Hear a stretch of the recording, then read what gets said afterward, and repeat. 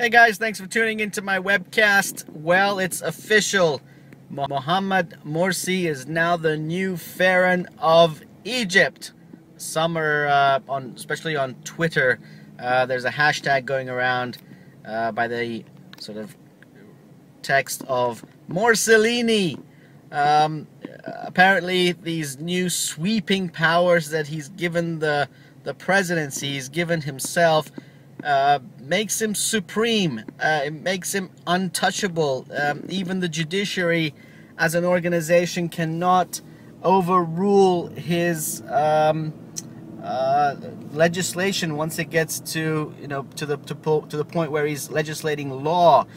I tell you, this sounds pretty much like a dictatorship to me, this is the question that comes to mind. Why is it that countries of the MENA region, Middle East, North Africa, they go through the painstaking effort of starting and creating a revolution? A lot of lives are lost, a lot of hopes are shattered, and then they turn it back into a dictatorship.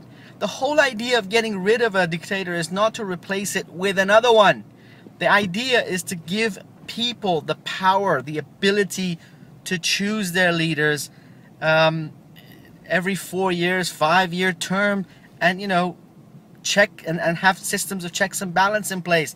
Not to have one guy basically sitting on the throne for 30-40 years and acting all supreme. Speaking of supreme, I can't help not thinking about the supremeness of what happened in the 1979 revolution in Iran.